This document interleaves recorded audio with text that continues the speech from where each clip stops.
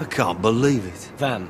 Ooh, no way am I living next door to those scumbags. I beg your pardon. Phone the landlord, tell him we've changed our minds. Gotta live here now, we signed a contract. Yeah, like that means anything to you people. What do you mean, you people? Don't talk to my dad like that, all right? You signed a contract with us. You only did half a job. We could have built the Taj Mahal in the time we spent in your kitchen. Hang on a minute. Don't tell me these are the people. Refused to pay me bill, swiped all me gear. Well, I've got news for you. This is a decent street. Decent people live here, so put your scummy gear back in your scummy van and get out of here!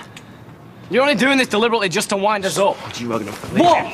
Do lay one finger on him and the cops will be here like a shot. She's right. Best we all just calm down. Why don't I put the kettle on? Come out. Shut yours. Shut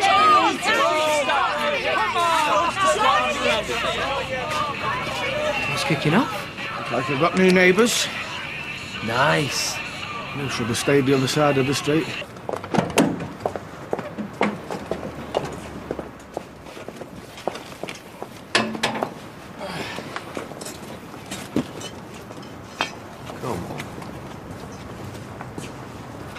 Yeah? Does she watch how you talk to my family? You being such upstanding citizens? Ah, you know not about us. We know you ripped out my kitchen. I'll rip something else out in a minute.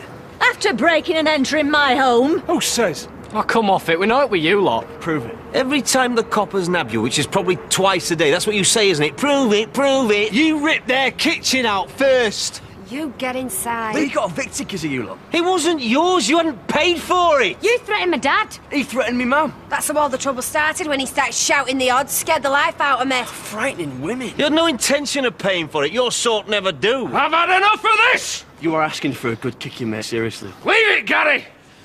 They're not worth it.